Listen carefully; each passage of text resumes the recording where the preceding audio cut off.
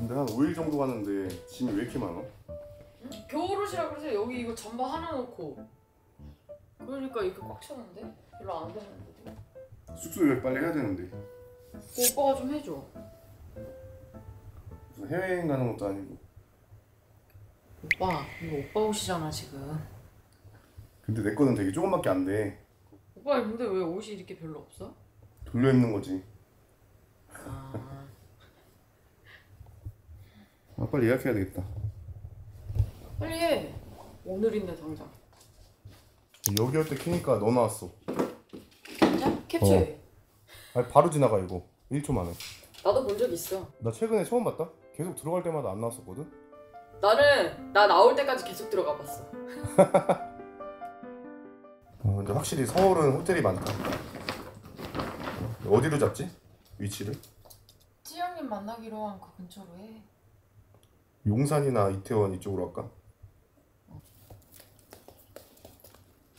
데리고 가려 진짜. 내 새끼.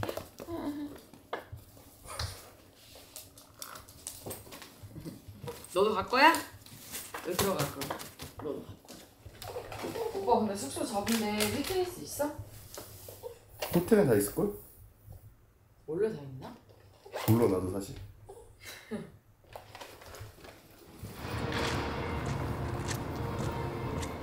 바지가 끌리는 것 같아. 이거 원래 구두랑 신던 거거든. 여기 비 온다는데 바지 다 젖는 거 아니야 몰라?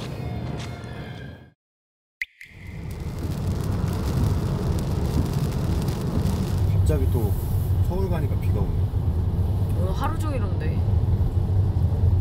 휴게소 얼마나 남았어? 들려서 뭐 좀 사 먹자.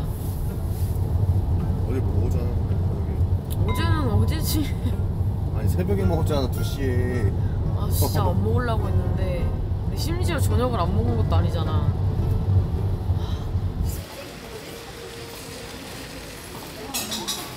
뭐 먹지? 우와. 그게 그렇게 놀라긴 해? 거의 없잖아. 닭꼬치도 먹고 싶어.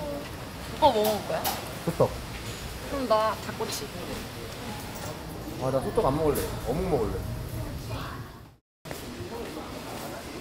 깡종이다.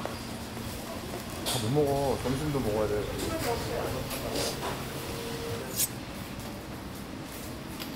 저거 하나 먹을까? 닭강정. 작은 거 그러면.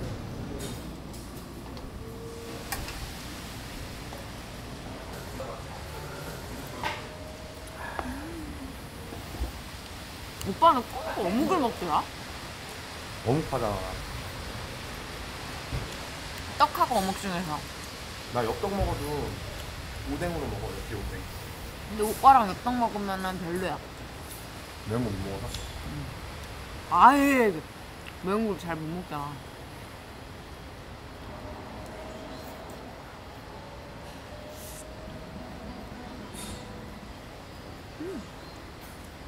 맛있다. 한강 가서 라면 끓여 먹는 거 있잖아. 그거 하려고 했거든? 근데 이제 비 와가지고 할 수 있으려나 모르겠어. 우리는 한강을 한 번 가봤나? 그래서 그냥 비 올 때 한강 가도 괜찮을 것 같은데?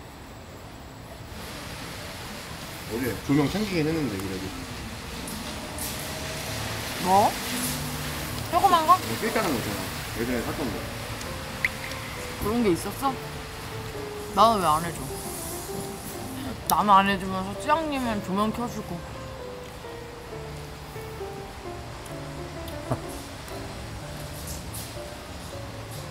우리는 원래 조명 안 쓰잖아. 나도 조명 켜고 얼굴 이쁘게 나오는 거 좋아해.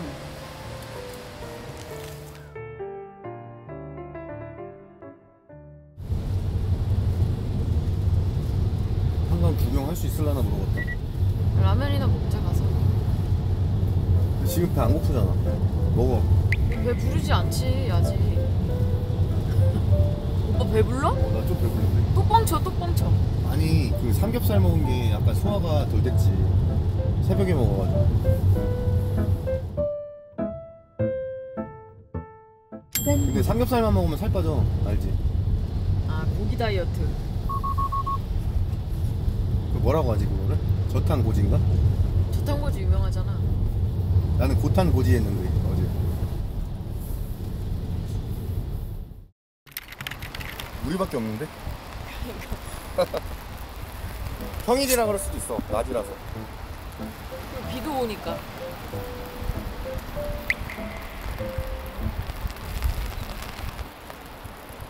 진짜 라면이나 먹고 가야 되겠네.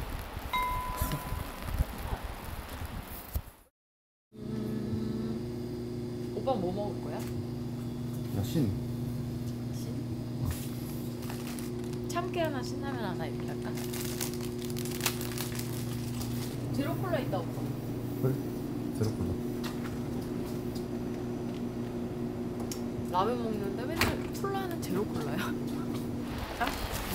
스프를 면 위에 올려주세요. 스프를 면 위에? 오케이.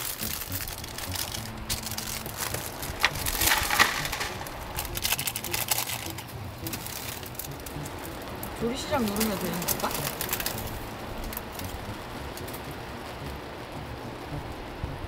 되는 거야? 왜 안 되지? 바코드를 네, 된다. 눌러야지 조리 시작. 오.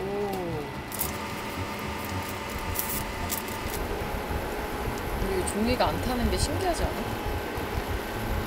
못 기다려. 오. 봐라.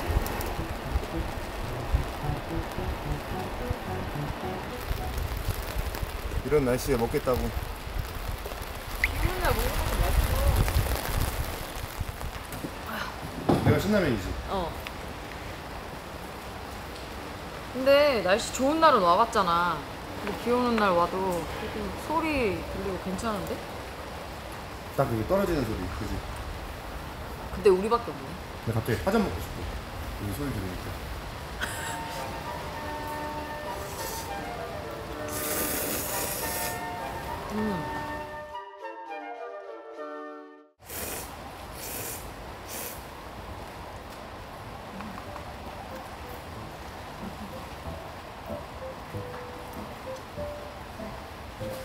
아 뜨거워. 오빠는 퍼진 면 좋아하잖아. 그래서 좀 기다리는 거야. 양을 2배로 불리기 위해서.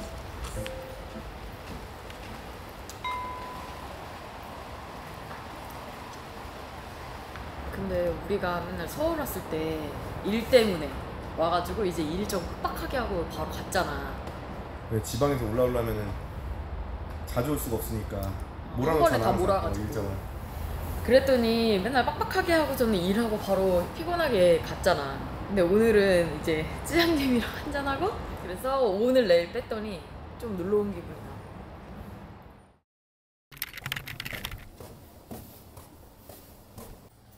침대 2개 어때?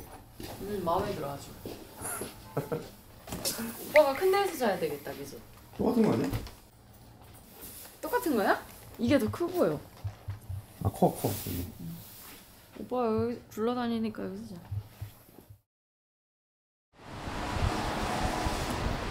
방금 봤잖아, 오빠. 봤지? 뭐? 또 못 봤어? 봤어. 엘리베이터에서 어떤 외국분이 나한테 어우 막 이랬잖아 나한테. 그게 뭔 뜻이야 근데? 그니까 막 이러던데. 이쁘다고? 아 몰라 뭐 피부가 반짝반짝하다는 거 같아. 혹시 아는?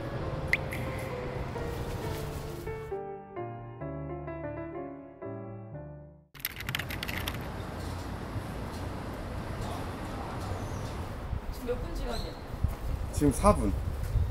많이 늦진 않았어 다행히. 다행이다. 아니 거기 뒤와가지고 진짜 많이 추셨죠. 저희도 돌아갔다가 조금 늦었어요. 아 진짜. 근데 다행히 안 기다릴까봐 부랴부랴 했는데 아 진짜 죄송해요. 아니요 근데 저희도 늦었어. 쿠폰. 일단 뭘 시킬까?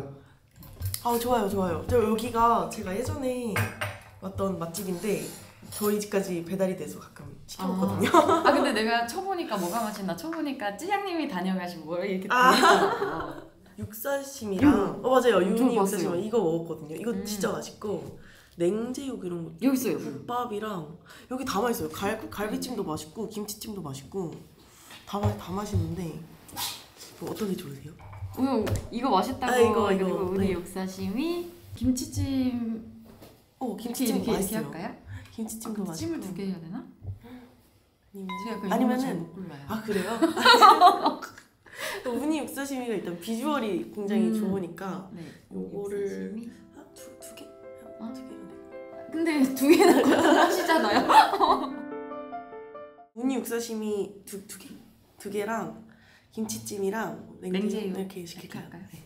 술은 술 시킬까요? 근데 술 종류도 엄청 많더라고요. 맞아요. 여기 술. 근데 저는 술 먹어본 게 별로 없고 약간 소주 먹거든요. 저도 소주. 소주 먹고 그런 거 없나? 저기 뭐 일품질로 화요 같은 이런 거. 거? 화요 일품질로 화요 이런 거 좋죠. 근데 저도 소주 팔아서. 나도 소주. 그럼 소주. 아니 요즘에 이렇게 비싼 거를 자꾸 먹더라고요. 그거 먹어봤어요. 함박. 진짜요? 맛있더라고요. 저 소갈비찜 저 어제 먹었어요. 근데 엄청 크고 맛있더라고요. 네, 엄청 고기가 진짜 부드러워가지고 맛있어요. 다행이다. 그래도 맛있게 드시고. 어제 나 처음에 찌양이 술 잘 안 먹는 줄 알았어요. 진짜요? 근데 방송으로는 몇 번 봤는데 네. 안 먹으니까. 원래 안 먹었었는데 올해부터 좀 약간 술꾼이 되기 시작했어요. 저는 원래 그 맥주잔 있잖아요. 네. 거기 밑에 선 그렇게 먹거든요. 제가 비율을 모르겠죠. 여기다. 이거 근데 원래 반반으로 해야 맛있거든요. 5대5요? 5대5 어때요? 무슨 세지? 저 5대5를 좋아해서 진짜? 소맥은 엄청 센데. 술꾼이네. 아니 소맥은 5대5가 맛있더라고요. 맛은 너 부족할 것 같은데? 짠. 반갑습니다.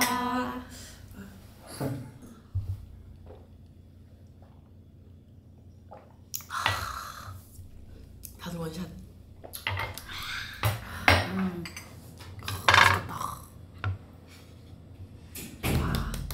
근데 뭔가 잘 안 찍게 생겼다 그지? 생긴 게. 그럼 누가 보면 다이어트인 줄 알아. 아니 오빠. 그래도 휴지 좀 줘. 요즘 주량이 많이 약해져서 저도 잘 못 먹어요. 옛날에는 막 2병 넘게 먹었는데 요즘은 2병 이상.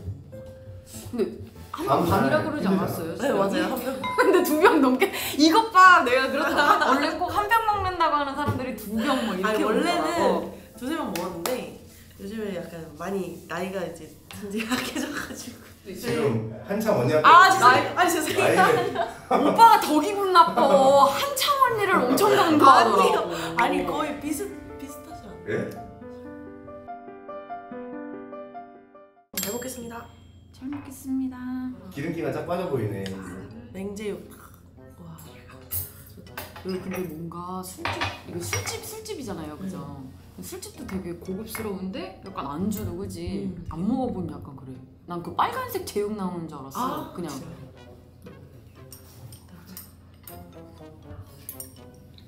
맛있어 먹어. 그래?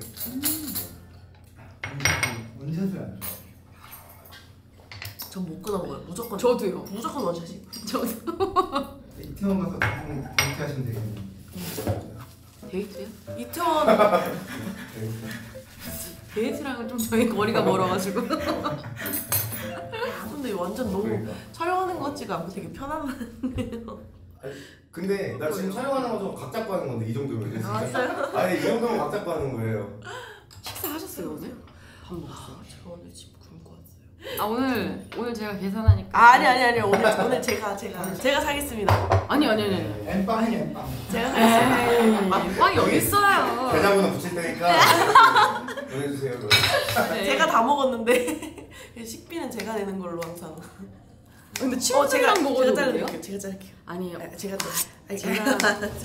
역시 고기가 되게 엄청 야들야들하고 김치가 녹거든요. 고기가 막 부서져요. 이게. 그걸 자르는데 막 부서진다. 통으로 이렇게 해서. 난도질을 하고 있는. 기대했었는데. 이거 오빠 난도질하는 거 편집해. 난도질 편집해. 나랑 컨텐츠 안 맞잖아. 고기가 참치가 됐어요. 김치를 살짝 위로 하면 비주얼이 괜찮아지지 않을까요? 우리 그런 거 신경도 안 쓰는. 진짜. 역시. 누가 찢었냐고요? 우리 그냥 가위로만 가위로 그 가위 아니에요? 잘리면 안 잘릴까? 저 아니에요.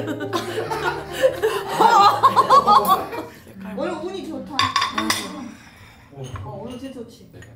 이걸 이렇게 싸가지고 한 개 다 올려요? 그러니까 좀 한 반 정도? 반 정도 살짝 밸런스가 맞게 반 정도 올린 다음에 그냥 원하는 거 딱 찍어서 드시면 되거든요.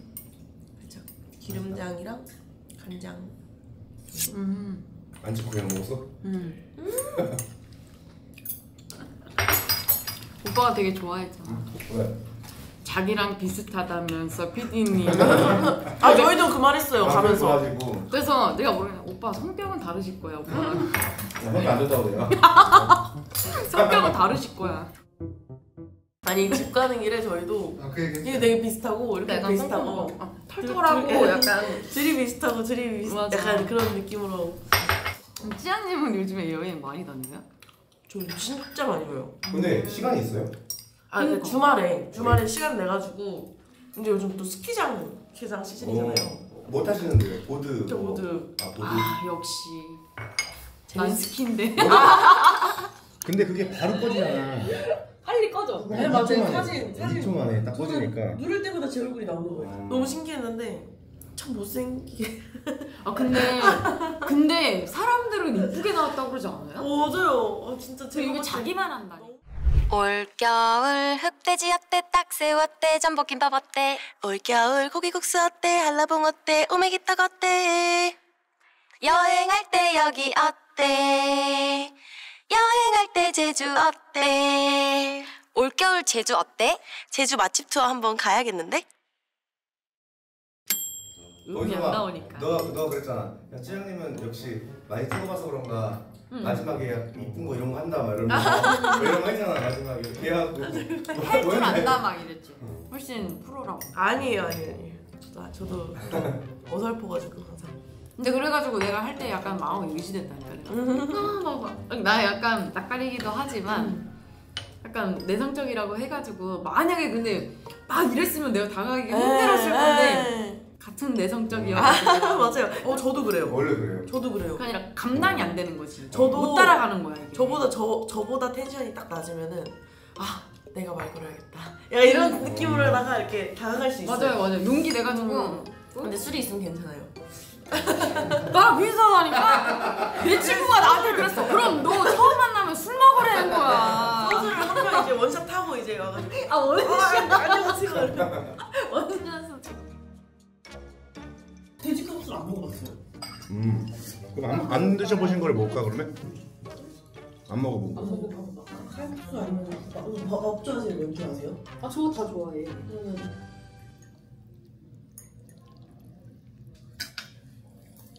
이거 언제 먹지 했는데 없어지네 이게. 와. 바로 앞에 딱 김치찜 있었는데 김치찜 완전. 김치찜은 혼자 넣어. 그러니까. 진짜. 근데 얘기도 하시는데 또 먹는 것도 이렇게 되게 빨리 많이 드셔. 진짜 빨리 먹고 또 2차 가야 돼. 근데 아까 꺼져 있을 때도 계속 드셨어. 근데 꺼져 있을 때도. 갑시다. 여러분 저는 2차 갈게요 아니에요. 저번에 얻어먹었잖아요. 아니 제가 너무 많이 진짜 너무 많이 아니요. 제가 너무 많이 시켰어요. 진짜 너무 많이 지영, 우리 몇 번 마셨지? 몇 병 마셨지? 9병, 10병 이렇게 먹은 거 영상은 같아. 안 찍었지만 3차까지 갔지 우리. 그치. 근데 나 완전 멀쩡하지? 안 멀쩡해 보여서 물어본 건데. 뭐래 나 PD님이 나 술 잘 먹는다잖아. 근데 우리가 찌양님이랑 친해질 그런 기회가 없었는데 여기 올 때 때문에 그래도 만나가지고 맞지?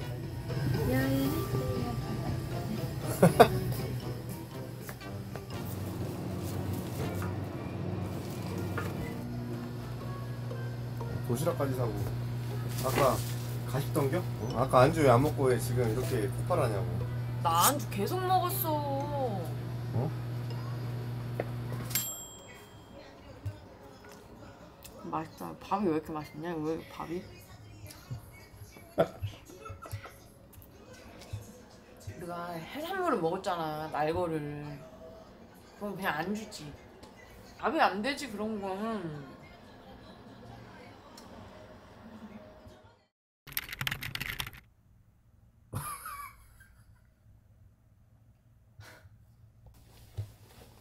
괜히 먹었지?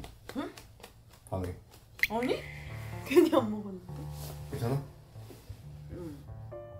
근데 원래 우리가 일정이 없는 날이 없잖아.